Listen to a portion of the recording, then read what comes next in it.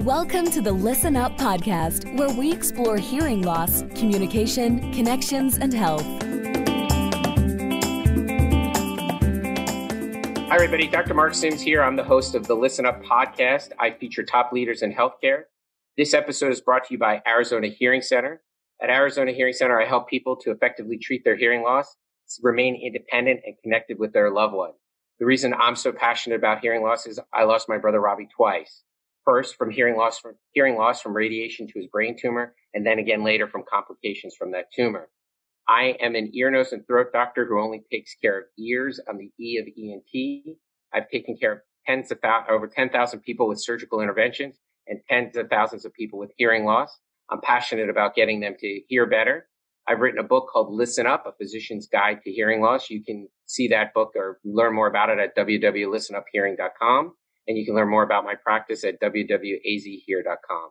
Today, I'm really excited. I have a great guest. It's Dig Howitt. He is the CEO of Cochlear Corporation. He got his MBA from Stanford, and he did an engineering degree at University of Sydney. He became the president and CEO of Cochlear in 2008. He's been in that position since, and the business has been doing great. We're here to talk to him about hearing loss and cochlear implants. Dig, thanks for coming on the episode. Mark, it's terrific to be here and join you today. Oh, thanks. He's coming in from Sydney. They're in lockdown right now, unfortunately, from COVID. Hopefully it clears, and by the time you're watching this episode, that's all good. Dig, I got to ask you, I told you this question I was going to ask you. Tell me about the name Dig. I mean, I actually Googled it. I don't think it's a common name like in the common dictionary. So what's the origin of your name, Dig? No. Great name, by the way. I love that name. Thank you. No, it's not a common name at all. It's actually short for Diggory, which is Diggory. Naturally gets shortened to Greg as Gregory gets to Greg. And the origin of Diggory is uncertain. My parents found it in a name book as they were, before I was born, searching for a name for me. And there's two potential origins of it. One is Old English, supposedly after a medieval hero. The other one is Old French, from a word that means strayed or lost. So we've got two quite different alternatives. Well, hopefully it's strayed more than lost, Dave. Whichever word. Right. It's a great name. I mean, it's funny, right? Because the answer is they saw it in a name book and they liked it, is what you're telling me, which is just as good a reason as anything, right? If you're going to call your child it, you better like the name. So that's a great story. So, I know you're in the hearing loss space. You've been in it for over 20 years. It's a great space. Tell me how you went from engineering. You told me you started at Boston Consulting Group, and then I know you got an MBA at Stanford. How did you end up in the hearing space? Yeah, it certainly wasn't ever a planned journey, but it's worked out remarkably well. So I did do electrical engineering, and I always was interested in business, and I liked engineering and products. So when I left university, I really didn't then want to go and be an engineer. The engineering jobs in Australia at that time weren't particularly attractive, the ones I could see. Okay. So I went to Boston Consulting Group to learn more about business, and I didn't really know anything about business, but I thought it sounded interesting. So I went to BCG. I did that for about 4 years, and I did find it really interesting. I learned a lot. I worked across a whole range of industries as a junior analyst. And then saw the opportunity to do an MBA.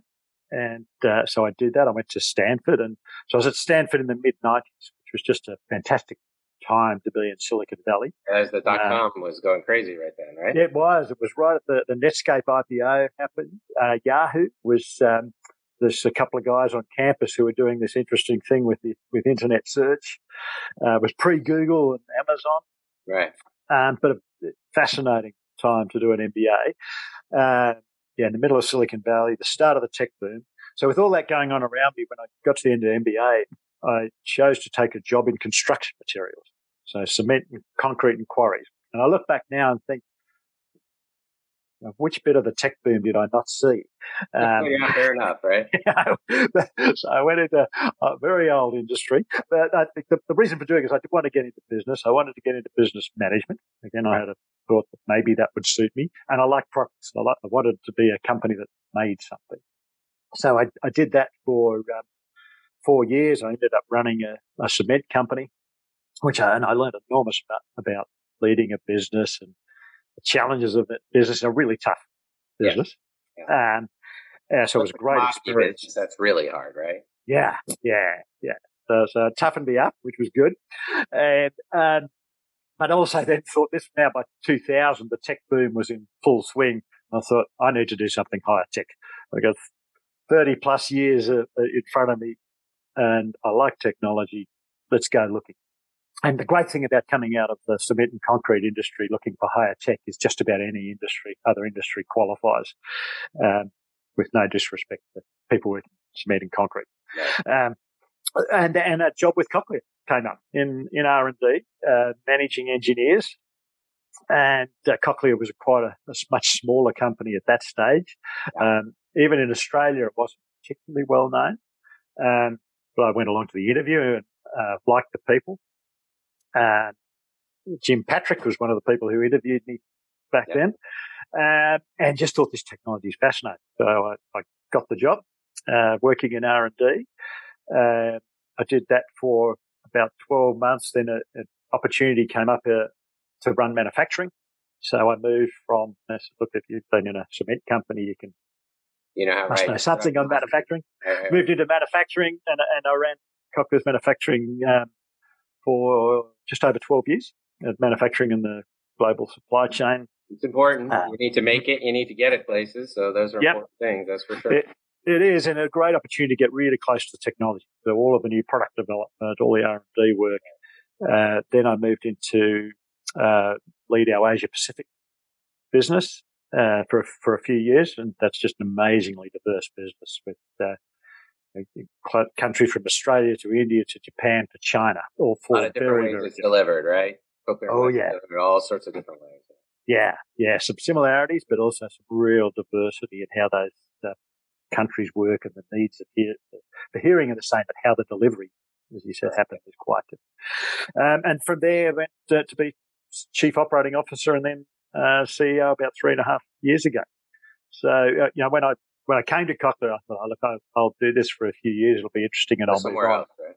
Yeah, but it was just a couple of things. Just the impact that this technology has on people's lives is unbelievable.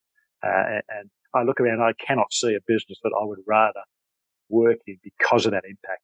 And it's just fascinating technology and fascinating global challenges too. So I'm 21 years on. I am still learning, and every day see how much more I still have to learn. And while I'm doing that, I think many of your employees will stay because of the mission, right? And so there are people who kind of get into the hearing world vortex and never get out because they love what the company, not just what Cochlear does, but the whole thing. So obviously I come from a different direction, but I think it's an awesome place to be in terms of taking care of patients and stuff. So, well, that's great. And so, as the CEO, what's the best part of your day? The best bit of my day is talking to people who believe in the mission, and whether that's people like you, Mark, who are helping delivering the therapy, whether that's our recipients whose life has changed, whether it's parents of a child born with hearing loss to an older person who could hear for many, many years and then lost their hearing, or to our employees who are just so engaged in our mission. That's by far the most fun bit of my day, is when I get the chance to interact with people and talk with them and hear their stories. And how many employees does Cochlear have now? Over 4,000 people in more than 40 countries around the world now. That's a big team. It's a big team. Yeah. It's been growing, which is great. It's part of being successful is to be able to grow. So when you started, how many employees were there? About 600 when I started. The company is about 10 times as big in terms of the number of implants and revenue now, about 7 times as big in terms of the number of employees. Well, hopefully amazing changes. I'm not an expert at business, but hopefully the revenue grows faster than the number of employees. It has done over that period, yes. Otherwise, I'm not sure you're going in the right direction, but I'll just leave it at that. So you've seen a lot of advances. So over the time you've been in the hearing space, what would you say are the biggest advances you've seen in cochlear implants over the 20 years?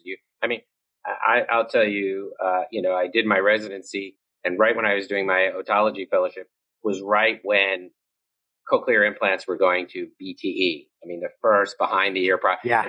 I mean, I think a lot of people go, really? Like, it wasn't behind the ear the whole time? No, there were body processors. And so I know that was a huge one. But what are the other advances that you've seen? I mean, certainly getting ear level technology is amazing. Yeah, that happened just as just before I joined, and amazing move there. Look, I think a few things that stand out. One is the connectivity that has happened in sort of the last 5 years.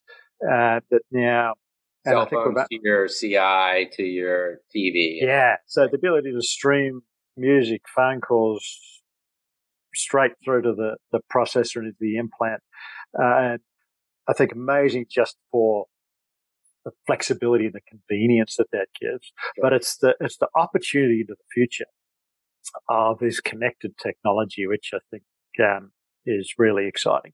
You know, all of this connectivity enables care, the chronic phase of care, to be delivered at home over time, and for people to be getting up to date data on how they're performing, if there's any checkups that they need. Right. So the power of the connectivity, which first comes through just streaming a telephone call or a podcast, the ability to use that in the future. You mean upstream rather than downstream connectivity? Yeah. Right. So rather than stuff coming to the implant, stuff going from the implant to something. Yes. Yeah. So I think that's one. Look, I think the other one, which I think is really important, but is still emerging, is the understanding of the sort of electro-neural interface. And so I think with the slim module or electrode position very close to that neural interface, we're learning a lot more about the interface, the power of getting that right, power of the right position. Yeah, it's fascinating in my time how that was actually in the vernacular of cochlear implants 20 years ago.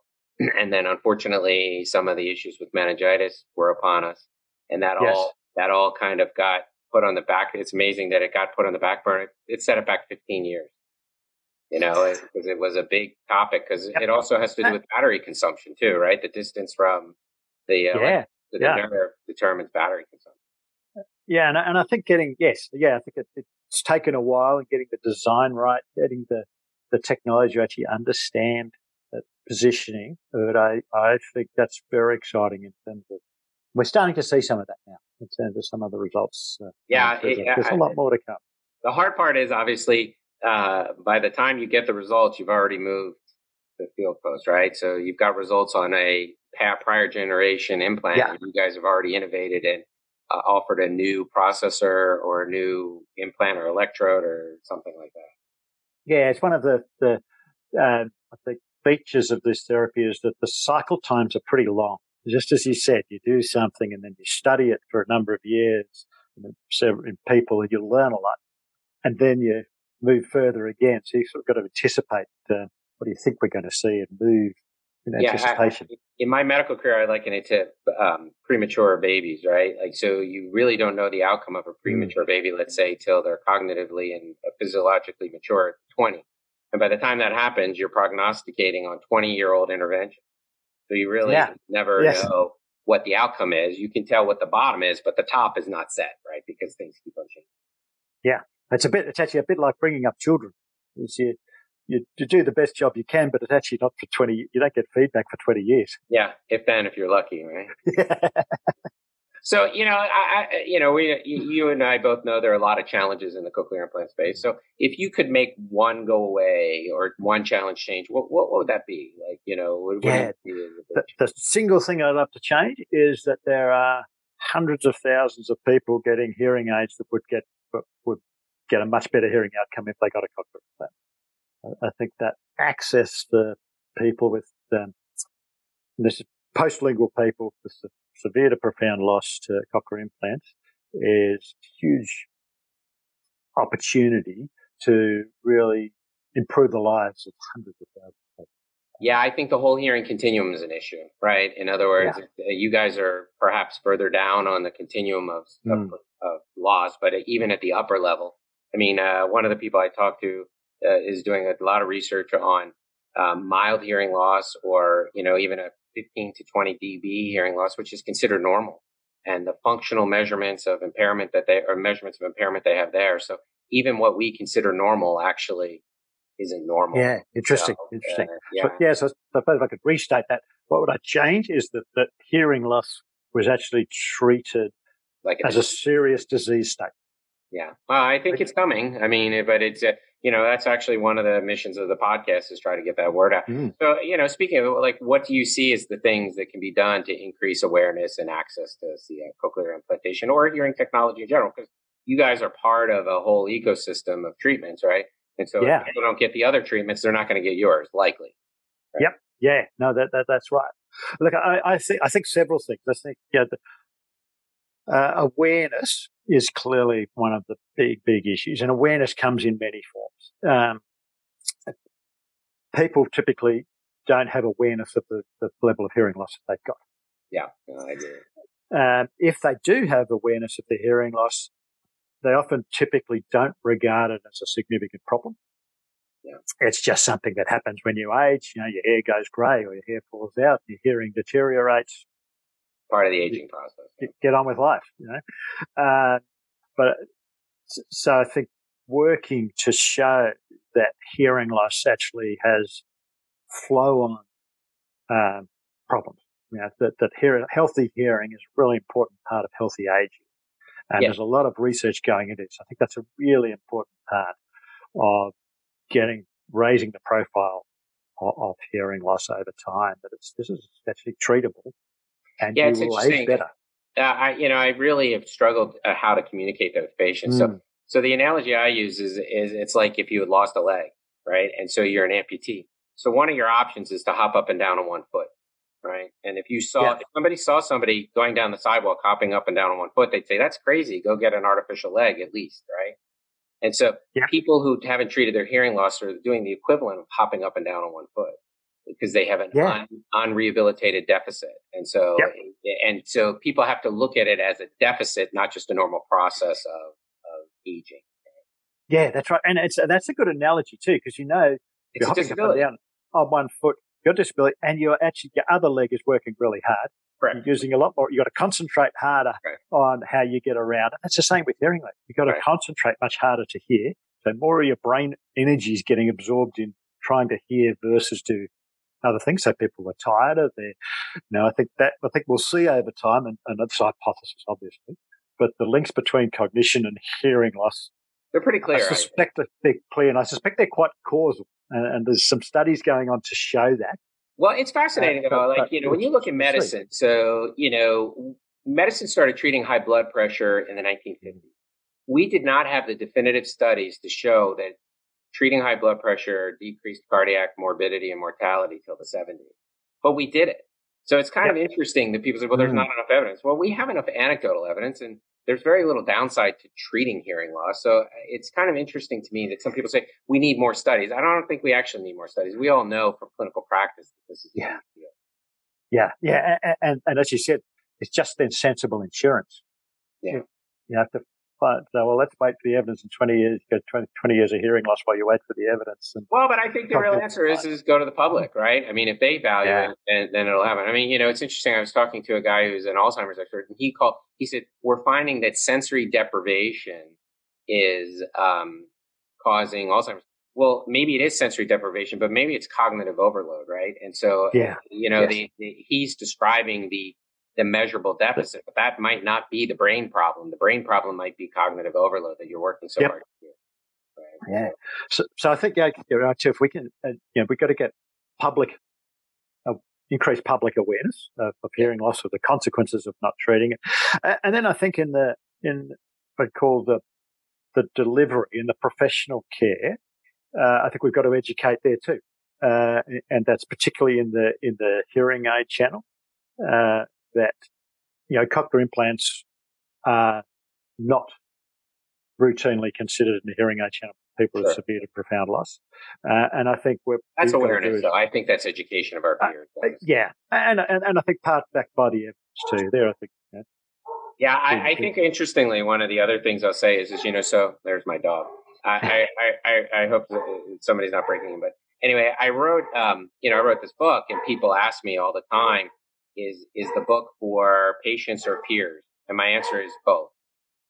Right. Yeah. And the reason is because I think, my peers need to learn more about hearing loss as well. And so, there is an overall awareness problem. I mean, I think there are tons of peers of mine who are talking to patients who are markedly hearing impaired and they don't even realize it. So. Yes. Yeah. That's just an interesting one on general practitioners that we know that 1 in 3 people over 65 will have a disabling hearing loss, but very few first-line doctors will actually check that the person sitting opposite them can hear them. Right. Well, it really speaks to that cognitive correction, right? Speech reading, contextual ability to compensate. And that's why I say to people, there's a difference between hearing and communicating. So. Yes, absolutely. Yeah. So tell me about, you've traveled in Pacific and Asia, so those are different delivery markets. What are some of the challenges facing them that we don't see, for instance, in the United States? So it must be totally different or ways they approach delivering. So what are the challenges in that context? Yeah. So at some level, the challenge is the same. Awareness is an issue absolutely everywhere. In other countries, though, and certainly some of the emerging countries, just the availability of professional skills is definitely a constraint. Now, we do a lot of work on surgical training to help build the surgical cohort. Yeah, there we go. Thank you. No worries. For doing that. They're fun to do, and it's just so important. But then also there's not the audiology infrastructure or the therapy for children, which most of these emerging markets are about children, not adults. 95% of it's children. The therapy either. So there's a lot of work to do to build out the infrastructure and education in those. And in some countries, audiology hasn't been seen as a profession until quite recently. So in some of these countries, they now do have university audiology courses, but if you go back 10 and 15 years, they didn't. Well, I mean, not again. I think hearing loss is really important, but I guess to some extent, it's a luxury relative to basic needs of housing, food, those other struggles that occur in some of those environments. Right? Yeah, and what we've seen over time is that's changed. So we've been in some of these countries since the early 1990s, and you certainly see as the economies grow, wealth develops, as healthcare system develops, infant mortality falls, then things like hearing loss in children start to become important, and particularly now the growing importance of education for economic success and development is very well understood. So what markets are growing fast? I mean, because that's actually because that would reflect market development. So China is growing very quickly and has for a long time. Up until COVID-19, India was growing very strongly. It's slowed up. With all of the things we've read about India over the last 18 months. Egypt is a country where there's an enormous, quite high birth rate, young population. Really growing. So it's, we've seen over the last 20 years just that growth across Asia Pacific, expansion through the Middle East, into Northern Africa. That's great. Now as well. So it's a really exciting time. And we've got now our recipients in over 180 countries around the world. Certainly continues to change and grow and challenge us. Well, that's good because you have to deliver it everywhere. So what I would tell you is for the time I've been in cochlear implant field, people have always talked about a totally implantable cochlear, right? And I know there have been some different attempts or different models and stuff. Where do you see that? I mean, I will tell you a large number of recipients say, "Hey, when's it going to be totally implantable?" And, you don't have to tell me about it, but I know there are certain challenges. Look, I can certainly talk about it. So we have a feasibility study going on right now with a totally implantable cochlear implant. I think out of that study, and we're still waiting the results, but I think what we'll see is that it's technologically possible to have a totally implantable cochlear implant. It's certainly complicated technology. Here's the microphone. So the microphone, there's a couple of options for the microphone, but with what we've got at the moment is one that sits back just behind the ear, so under the skin behind the ear. Okay. So you want to try and get it as close to the ear as possible, as we can, and away from your hair, right? Yeah, yeah. So one of the important parts of this is pretty sophisticated noise cancelling to eliminate not just noise of hair, but actually body noise. The inside of our bodies are actually very noisy. I never thought about that. Yeah, so there's this breathing, swallowing, pulse, right. All of these things. So I think it's definitely technologically possible. I think we will definitely see a totally implantable one in the market. Now, we know in medical devices from technologically possible to on the market takes time. You've got to get the regulatory work done, and broader clinical studies, reimbursement work. So it's a longer runway than tomorrow. Yeah, it's definitely a longer runway than tomorrow, but I think it will happen, and then we'll see how the market accepts. How the market accepts it. Yeah. Yeah. I mean, one of the big things I always tell patients is, probably the biggest thing that's helped cochlear implants is cell phones, right? Because the battery technology, all of the speaker technology, wireless transmission, all of that technology. I mean, cochlear implants are great, and there's a lot of investment, but there's not enough resources in the industry to develop itself. So getting that technology elsewhere is really important. Yeah, no, that's absolutely right. Our role in our R&D is to do some technology development, but very much to be a technology integrator. So, as you say, taking battery technology, taking some of the material science from other industries, being able to put these things together in a way that improves hearing, improves cochlear implants. It does amazing stuff, right? Yeah, it does. So tell me, where do you see cochlear implants 5, 10, 25 years? You've been around it long enough. What's your crystal ball? I mean, it's as good as any. So yeah. Look, it's always hard to predict into the future. I think in 5 years, what we'll see is really the power of the connectivity in our current system. So the ability to transfer data and sound back and forward from a smartphone to the implant. I think we'll really start to see the value in that, both from the ability for the hearing care just to be much more convenient. Hearing to be much more convenient. Right. The more seamless we make it, the better people do, the less they have to think about it, which is what they want. Just want to hear. But then we're also able to start to provide, I think, some of the care remotely, be able to monitor the performance of the whole system and essentially how the person's hearing, be able to provide tips and advice on how to do better, or to say, actually, you should come back into the clinic because there's something that we should look at. So I think that could hopefully give people convenience, confidence, and advice on how they can do even better. I think that's sort of the 5 year. Yeah. I mean, I guess Mike, I look at it like parenting, right? The technical side of parenting, where you're, getting your kids to, wash behind their ears and stuff. It's challenging, but the harder part is the psychosocial part, right? Getting them. Yeah. And so that's where I see the challenge, right? Obviously, that connectivity doesn't take care of that part, but there'll be other tools that'll hopefully take care of that or work on that. So. Yeah. Now, and then I think if you look over 10 years, I think what we'll see there is that smarter implants come onto the market that enable provide even more feedback on the hearing, potentially more personalized care. So do you mean the processor or the implant? Implant.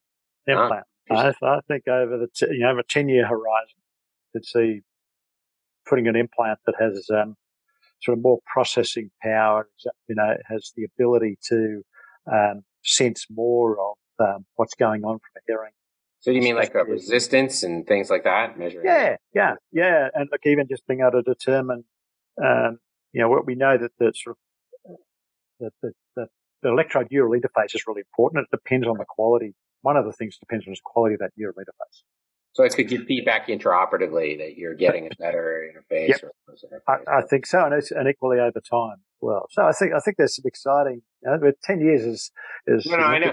Blue sky, but 10 years ago, people were talking about drug-eluting implants, which I think had some cachet, but, I can't tell you I'm on top of every piece of literature, but it seems that it's lost some of its flair. Yeah, look, I think there's potential there for drugs on the electrode. But I don't think it's long-term sustainable. Yeah, but it's a long-term thing. And so there's some opportunity there, but yes, that's still there's more to know. Yeah, well, 25. Everybody had the right prediction, right? Because I know with a lot of my colleagues, we think all the stuff we do makes a difference. I'm not sure we can demonstrate it measurably makes a difference. We try to make a difference, but measurably is a different story. Yeah. Look, I'd hope over that 10-year period we get better at actually measuring. Correct. Yeah. How well we're doing, how better ways of actually measuring how people are, their experience, which is part of their hearing, but it's the quality and content of the sound. It's how well is music being heard. Better to able to measure those things over time. I think that would be nice. Over 25 years, that's a really tough one. I think it's very hard to say. Yeah, no, hopefully the real answer, the 25-year answer might be penetration, right? That there's not, to me, one of the reasons I do this is when you start looking at the numbers in the United States, at least, the incidence of people becoming cochlear implant candidates is greater than the incidence of implantation. Meaning, yes, absolutely going backwards. Right. Yep. And so if not that people but if that were HIV or COVID, we would call that an epidemic or a pandemic, right? Because of the way that people have contextualized this, people don't really think of it in that terms. Yeah. But any disease that it has it's highly treatable, but it's being less treated is a public health problem that hopefully. Yep. Yeah, and actually, the World Health Organization has started to call this out. That recognizing that hearing loss is one of the most prevalent medical conditions, one of the least treated, right? And it's a rapidly growing problem as societies age. And certainly that Lancet work study group that talked about it being the most modifiable factor to treat and prevent Alzheimer's and dementia was very profound too. Yes, yeah. And I think that's I talked about the technology over the 5 and 10 years, but I think we will see an increasing amount of evidence on these links between hearing loss and cognition and healthy aging emerging even over the next 5 years that I think and hope will provide people with a much more compelling reason to treat hearing loss as a serious and treatable medical condition. Yeah, I would say some of in my space, it's interesting. We do cochlear implants, but I'm not sure we're as good advocates for hearing loss as we should be. Kind of interesting. Yeah, that's a good, interesting observation. And we can all do more to advocate. But we should be leading that charge. I mean, but I don't know. Maybe I'll write a book about it. So it all helps. It all helps. Yeah, everything. I mean, really, I wrote the book because I wanted people to know about this problem and that it's not well treated. So one question I love to answer, we're in the sound business or the sound field. What's your favorite sound? For me, the favorite sound is waves breaking on the beach. As much as anything, because it's association with family, holidays. So yeah, just brings back memories. That's awesome. Are you a surfer? A body surfer. Okay. Well, that's I definitely enjoy getting in the sea, and I'm fortunate to live quite close. These days, if you guys are all in lockdown in Australia, the beach is probably one of the best out if you're allowed to go, right? Yeah, no, it's going body surfing or swimming in the sea counts as exercise, and we are allowed to leave to exercise. That's great. That's great. This has been a great conversation. I really appreciate it. Today we've got Dig Howitt. He's the CEO of Cochlear. If people want to get a hold of you, where do they get a hold of you? I assume on the company website or what? Yeah. Yes, www.cochlear.com. All sorts of information there on hearing loss and our products and our company overall. And Mark's been terrific to be able to join you in this conversation. I've enjoyed it. Thank you so much. I really appreciate you coming on today. Thank you very much. Thanks. Great to see you. Thanks for tuning in to the Listen Up podcast. We'll see you again next time, and be sure to click subscribe to get updates on future episodes.